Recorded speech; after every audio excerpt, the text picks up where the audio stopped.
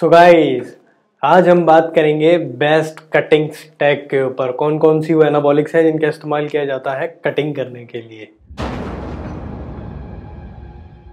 तो गाइस, सबसे पहले हम जानते हैं वो कौन कौन से एनाबॉलिक्स हैं जो इस्तेमाल किए जाते हैं बेस्ट कटिंग स्टैक के अंदर। उसके अंदर आते हैं guys trenbolone, acetate, testosterone, propionate और आता है आपका विंस्ट्रॉल। ये तीनों ही जो ड्रग्स हैं इनका इस्तेमाल किया जाता है कटिंग करने के लिए। सो गाइस, इस वीडियो में डिटेल में डिस्कस करेंगे कि एक्चुअल में तीनों स्टैक करके काम कैसे करती हैं, क्यों इनको स्टैक किया गया है, साथ में क्या इसके फायदे हैं, क्या नुकसान है, सब चीजों को इसमें ब्रीफली डिस्कस करेंगे। उससे पहले गाइस, अगर अभी तक आपने हाउस ऑफ एनाबॉलिक्स का ऐप डाउनलोड नहीं किया है तो फटाफट से जाके इस ऐप को डाउनलोड करें, डिस्क्रिप्शन में लिंक है। तो चलिए तो गाइस शुरू करते हैं best cutting stack. So guys, best cutting stack को जानने से पहले सबसे पहले ये जानना जरूरी है कि कौन वो लोग हैं जो इनका इस्तेमाल कर सकते हैं। यानी कि जो स्टैकिंग है ये टेस्टोस्टेरोन, प्रोपियोनेट, विंस्ट्रॉल और ट्रेनबोलोन की, इसको यूज कौन लोग कर सकते हैं। तो इनको जो लोग यूज कर सकते हैं वो है प्रो लोग। प्रो लोग मतलब यहाँ पे ये है कि जो लोग 3 से 5 साल वर्कआउट कर चुके हैं और साथ ही साथ उनको एक अच्छा एक्सपीरियंस हो चुका है एनाबॉलिक्स का भी। यानी कि 3-4 साइकिल वो ऑलरेडी रन कर चुके हैं, मल्टीपल ड्रग्स की अलग अलग चीजों को उन्होंने स्टैक करके कुछ साइकिल चला चुके हैं। ये बिगिनर कटिंग स्टैक नहीं है। बिगिनर कटिंग स्टैक के ऊपर हम अगली वीडियो बनाएंगे, मगर इस पे हम बात कर रहे हैं प्रो कटिंग स्टैक की। तो भाई सबसे पहले ये जान लेते हैं कि कटिंग स्टैक में हमें करना क्या होता है, क्या चीजें हमें ऐसी करनी है कि जिससे हमारी बॉडी में कटिंग हो जाए। तो अगर आपको अपनी बॉडी को श्रेड करना है यानी कि कटिंग करनी है तो आपको सबसे पहले बॉडी की फैट परसेंटेज कम करनी पड़ेगी। उसके बाद आपको मसल रिटेंशन करनी पड़ेगी, क्योंकि जो आपने गेनिंग के दौरान मसल गेन करे हैं वो लॉस ना हो जाए यहाँ पे, तो आपको मसल रिटेंशन करना है। और तीसरी जो चीज़ है वो है आपको थोड़े से न्यू मसल ग्रोथ करने हैं ताकि एक बेहतर फिजिक आप अचीव कर सकें, इसीलिए कटिंग की जाती है।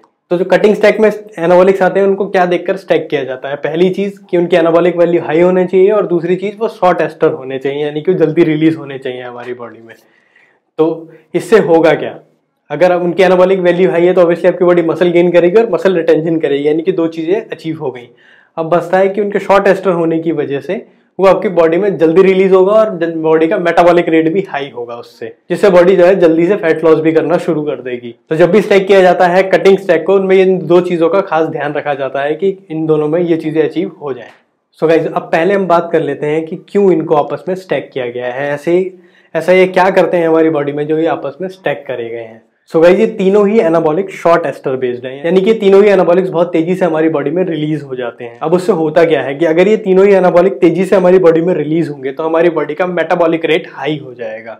मेटाबॉलिक रेट हाई होगा तो बॉडी की फैट परसेंटेज कम होना शुरू हो जाएगी। ये तीनों ही आपके लिए फैट लॉस करने में काम करते हैं। दूसरा जो फायदा आता है, इनका कॉम्बिनेशन एक हाई एनाबॉलिक स्टेट बनाता है हमारी बॉडी के अंदर।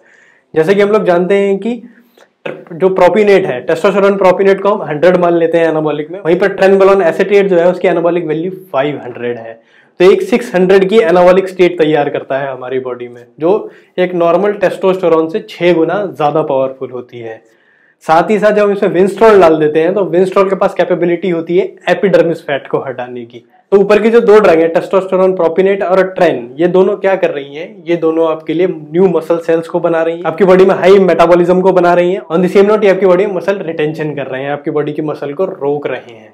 वहीं पे विंस्ट्रॉल क्या करता है, विंस्ट्रॉल कम करता है आपका एपिडर्मिस फैट। वो आपके स्किन के और मसल के बीच में जो फैट होता है उसको कम करना शुरू कर देता है, जिसकी वजह से आपकी स्किन जो है वो पतली हो जाती है और एक हाई विजिबिलिटी नजर आती है मसल्स की। इसीलिए इन तीनों को आपस में इस तरह से स्टैक किया गया है, क्योंकि जब ये तीनों आपस में स्टैक होते हैं तो एक बहुत पावरफुल कंपाउंड बनते हैं हमारी बॉडी में जाकर। सो गाइस, अब आ जाते हैं साइड इफेक्ट्स पे। वो कौन से साइड इफेक्ट्स हैं जो लोगों को फेस करने पड़ सकते हैं इनका इस्तेमाल करते वक्त। तो गाइस, इन सभी का इस्तेमाल करते वक्त कुछ कॉमन साइड इफेक्ट्स हैं जो लोगों को आते हैं, जैसे कि हाई अरोमाटेज होना। टेस्टोस्टेरोन प्रोपियोनेट एक हाई अरोमाटेज ड्रग है, यानी कि अगर आप उसका यूज करेंगे तो गायनो होने के चांसेस बढ़ जाते हैं। तो उसको कम करने के लिए क्या किया जाता है, यूज की जाती है अरोमाटेज इनहिबिटर्स। उसके लिए आप देखें एस्ट्रोजन वाला वीडियो, आई बटन पे लिंक कर दूंगा, वो वीडियो आप जाके देख सकते हैं। उसके बाद जो दूसरा साइड इफेक्ट आता है वो आता है आपका प्रोलैक्टिन बढ़ जाना। ट्रेनबोलोन एसिटेट से प्रोलैक्टिन बढ़ने के चांसेस रहते हैं।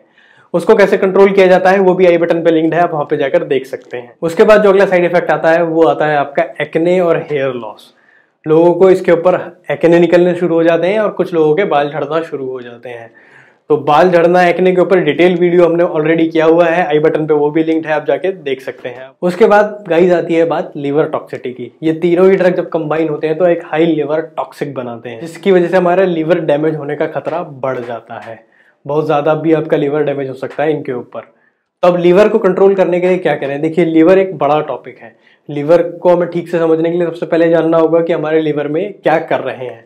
तो उसके लिए हम एक सेपरेट वीडियो करेंगे जिसमें हम डिटेल में डिस्कस करेंगे कि लीवर को कैसे कंट्रोल कर सकते हैं हम इनके ऊपर। उसके बाद गाइस बात आती है किडनी की। किडनी के ऊपर भी ये हाई प्रेशर क्रिएट करते हैं, क्योंकि शॉर्ट एस्टर बेस होने की वजह से ये हाई मेटाबॉलिज्म करते हैं हमारी बॉडी में, जिसकी वजह से किडनी पे एक अच्छा खासा लोड आता है। तो उसको कंट्रोल करने का एक ही तरीका है गाइस, पानी, नारियल पानी आप जितना ज्यादा पिएंगे उतना ज्यादा बेहतर है। आपकी जो है किडनी की हेल्थ को काफी अच्छा कर देंगे। बाकी हम एक डिटेल वीडियो किडनी के ऊपर भी करेंगे जिसमें हम समझेंगे कि एक्चुअल में किडनी में होता क्या है और कौन कौन सी वो चीजें हैं जिनका आप यूज करके किडनी कंट्रोल कर सकते हैं ऑन एनाबॉलिक्स। सो गाइस अब बात आती है कि ये स्टैक आपको कितने रुपए का पड़ेगा और कितने समय तक आप इसको इस्तेमाल कर सकते हैं। सो गाइस इस स्टैक की जो कीमत है वो लगभग 8 से 12 हजार रुपए के एवरेज में आपको पड़ेगी।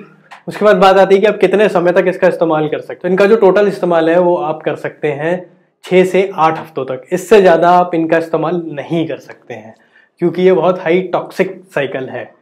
तो इतने में मैक्सिमम लोगों को उनके रिजल्ट अचीव हो जाते हैं। अगर फिर भी आपको आपके रिजल्ट अचीव नहीं हुए हैं तो आपको 2 महीने बाद इसको ब्रेक करना ही पड़ेगा, और कुछ समय के बाद आप इसको वापस से जब शुरू करेंगे तो आप अपने मैक्सिमम डिजायर रिजल्ट तक पहुंच सकते हैं। तो आपको साइड इफेक्ट्स का एक खास ध्यान रखना होता है जब आप इन चीजों का इस्तेमाल कर रहे हैं। तो गाइस इस वीडियो में हम डोजिंग्स के ऊपर नहीं बात करने वाले हैं, क्योंकि डोजिंग्स बताना इतना आसान नहीं होता है। हर किसी की बॉडी पर इनकी करेक्ट डोज काम नहीं करती है।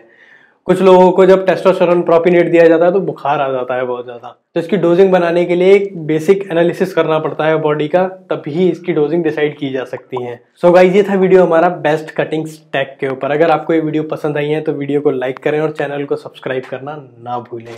इसी तरह सपोर्ट करते रहिए गाइज और एंजॉय करिए अपनी fitness journey with team house of anabolics. Thank you very much guys for watching.